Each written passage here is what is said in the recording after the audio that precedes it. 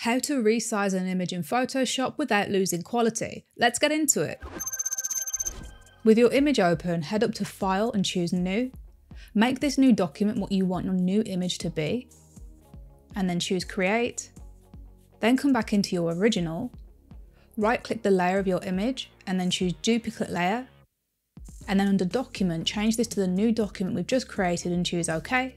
Click into your new document. You might need to zoom out a little bit, and then simply scale the image back down. It should lock to aspect ratio. I'm going to press Command O to zoom back in, and then you can scale it up or down in the space of this new image. Now, if you're like me, I am losing some details here, so a quick fix that I like to do is scale the image right down into the areas that best fits in the new image, and then click the selection tool and then Command or Control press on the icon of the layer to select, right click, select inverse, and then choose Generative Fill, Generate, and this will fill in those missing areas for the image. This might not be for everyone, but it's a fix I like to use. And then we can come into Properties and cycle through the three options that Generative Fill have given us.